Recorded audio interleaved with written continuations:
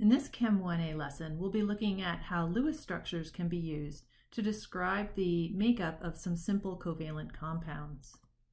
Our main learning objective from this video is to build the skills to draw Lewis structures of covalent compounds, including polyatomic ions.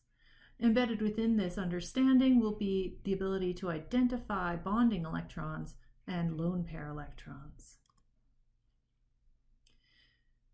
So Lewis' theory of covalent bonding states that atoms can achieve a full valence octet by sharing their valence electrons with other atoms. So in the image shown here, we see the Lewis structure for two individual chlorine atoms, each with 7 valence electrons, and they're shown in different colors to help you to differentiate them. Now, both of these chlorine atoms would love to have one more electron in order to become a stable ion. However, there are no metals nearby that can give up electrons. So instead, these chlorine atoms will share their unpaired electrons to form a covalent bond. And so we can see in this molecule that the bond is formed by sharing one electron from the black chlorine atom and one from this dark red chlorine atom. We can depict bonding electrons by a solid line like the image shown here.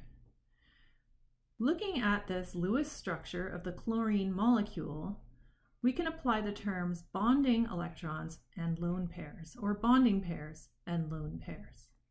So a bonding pair of electrons is depicted as the line. So in a chlorine molecule, we have one bonding pair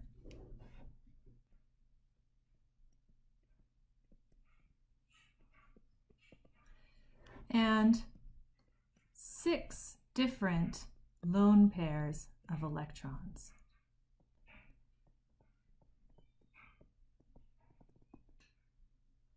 It's important to notice that in some cases there simply aren't enough electrons available to a pair of atoms such that we can have just a single bond between the two atoms and fulfill their octets.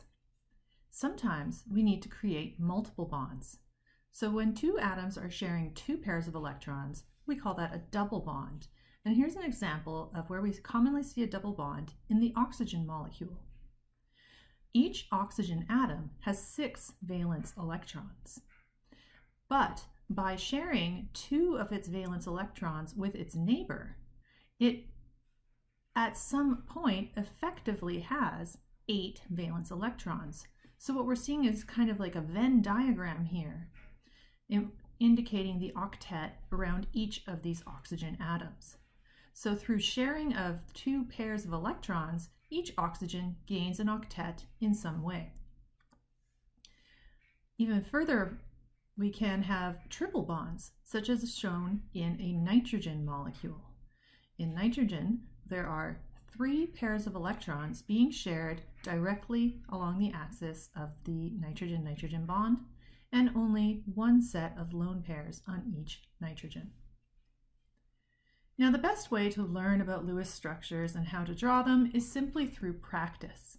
So I'm going to go through a few different examples with you, and on the right-hand side, you're going to see the rules that I'm following in order to arrive at the structures. So the first step when drawing a Lewis structure of a covalent molecule is to determine the total number of valence electrons available. You will want to become very familiar with the number of valence electrons so that you can do this more quickly. Nitrogen has 5 valence electrons in that it has the 2s2 configuration with 2p3. So we're getting a total of 5 electrons from each nitrogen and 1 electron from each hydrogen. That brings us to a total of 8 valence electrons that we can distribute around our molecule. I'm next going to place the least electronegative atom in the center of my paper, with the exception that no matter what the other atoms are, we'll always place hydrogen around the edges, since hydrogen can only make 1 bond. So that means I'm going to put nitrogen in the center. and then I'm going to place the other atoms distributed around it. The next step is to add 2 electrons between each atom to indicate a bonding pair. So 2 here, 2 here, 2 here. Notice that I've now used up 6 of my available valence electrons in my bonds. So that means I have minus 6 bonding electrons. That means I have 2 electrons left over. So what am I going to do with those? Well, we look at step 4. It says add the remaining electrons as needed to fulfill the octet rule, beginning with the most electronegative atoms. Well, hydrogen doesn't have an octet. Hydrogen has a duet.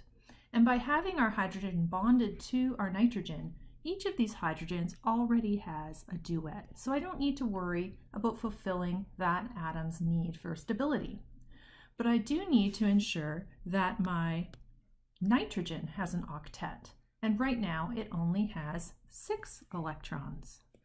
So I'll add my last 2 electrons just onto the nitrogen atom as a lone pair.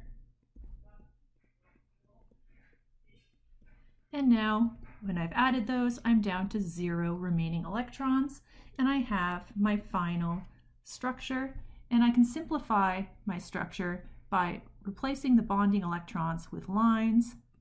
And what we end up with is a molecule of NH3, which is known as ammonia. Now let's look at CO2, or carbon dioxide. So on the periodic table, carbon is to the left of oxygen, so that means that carbon is the least electronegative. So I'll put my carbon in the center, and I'll put an oxygen to either side of it. I'll begin by creating a single bond by sharing 2 electrons. And need to do my accounting to know how many electrons I even had to play with. So again, carbon has 4 valence electrons. Each of my oxygens have 6 valence electrons. So 6 plus 6 is 12, plus 4 is I have 16 valence electrons to work with. So right now I've only used up 4 of those to create my single bond. I'm now going to add remaining electrons as needed to fulfill the octet rule, starting with the most electronegative atoms. So I've used up 4 so far. That means I've got 12 to work with. So 1, 2, 3, 4, 5, 6, 7, 8, 9, 10, 11, 12. Now I've used them all. No electrons left.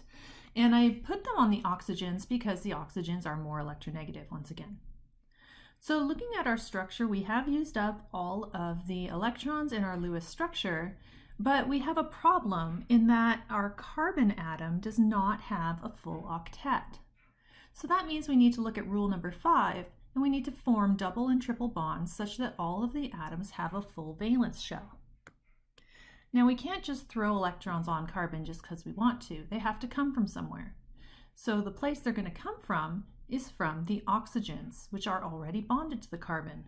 So what will happen is one of these oxygens will take a lone pair and place it between the oxygen and carbon to create a new bond. And the same thing will happen on the other side. So we end up with 2 pairs of electrons being shared between each carbon and oxygen atom, and then our oxygens have only 2 lone pairs instead of 3. Note that in the structure I've drawn now, each of the atoms can create an octet, and the molecule should be stable. So replacing our bonding electrons with lines, we end up with what we usually see as a carbon dioxide molecule. This linear structure balanced with the double bond to oxygen on either side and 2 lone pairs on each of the oxygen atoms. Now our learning objective in this video also included being able to draw Lewis structures for polyatomic ions. And they're really nothing different than what we've already gone over. The only thing that we need to pay attention to is that with polyatomic ions, some of the electrons will be coming from the charge of that ion. So we need to account for those. So we'll look at both a positively charged polyatomic ion and a negatively charged polyatomic ion in this example. So we're going to start with the ion ammonium. So very similar to the molecule ammonia that we just went over. So again, we're seeing nitrogen with 5 electrons. And then now we have 4 hydrogens, so 4 times 1 electron. So altogether, normally those elements would bring with them 9 electrons. However, ammonium has a positive charge. So that means there's 1 fewer electrons in this molecule than there are protons. So when I'm counting the number of electrons, I actually have to subtract 1 because of that positive charge. So we're left with a total of 8 valence electrons once again. I don't know why my pen does that. There we go. Okay, so we'll start out with our same scaffold. We'll put our nitrogen in the center, and we'll put now 4 hydrogens all around it, putting 2 electrons between each hydrogen and the nitrogen. And you'll see that by doing so, I have used up all of my electrons in these bonds. So now I'm at 0 extra electrons, so I have no lone pair going on my nitrogen. When we were learning about writing the Lewis structure for anions, such as, we learned that we use square brackets to indicate that the charge applied to that anion applied to the entire symbol with all of its Lewis dots. So the correct way to represent a polyatomic ion is also using square brackets to hold the whole molecule and then place that charge on the outside. So a complete Lewis structure of ammonium, we would place the nitrogen in the center and replace our bonding electrons with lines to indicate a bond. And then place the entire molecule within square brackets, and as a superscript, include that positive charge. And now we have the Lewis structure for ammonium. Now let's look at the Lewis structure of nitrite. With nitrite, we have the 5 valence electrons from nitrogen. We have 2 oxygen atoms, each bringing with it 6 valence electrons. And then we have an added electron giving us the -1 charge on nitrite. So that means we're adding an electron. We're going to add 1 here. So we have 2 times 6 is 12, plus 1 is 13, plus 5 is 18 valence electrons to work with. Nitrogen is less electronegative than oxygen, so we'll place that in the center and put a bond between it and each of the oxygens. I've now used up only 4 of my electrons. I have 14 left. I'll begin by adding these to the more electronegative atoms.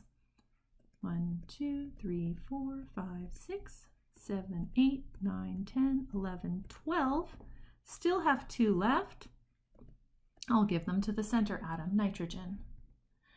So looking at what I've drawn so far, you'll notice I have used up all of my electrons. They're all gone now. But there is, again, a problem in that my central atom does not have an octet. It only has 6 electrons around my nitrogen atom. So that means that one of the oxygens is going to have to kick in a lone pair to make a double bond. So we end up with nitrogen with a double bond to one of the oxygens and a single bond to the other. One of the oxygens having the 3 lone pairs, the other only having 2. Remembering also the lone pair on our nitrogen. And now to clean this up by replacing my bonding electrons with lines, I have my single bonded oxygen, then my nitrogen with its single lone pair, and then my double bonded oxygen with 2 lone pairs. Again, I'm going to put the whole thing into a nice square brackets and indicate that there is a negative charge on this molecule. Here are some more complex Lewis structures that you can practice with. Pause the video here and try to work through these 2 molecules and then resume the video once you think you have their structures to check your answers. I hope you enjoyed this video, and I'll see you again to look at resonance and the formal charge on the atoms within Lewis structures.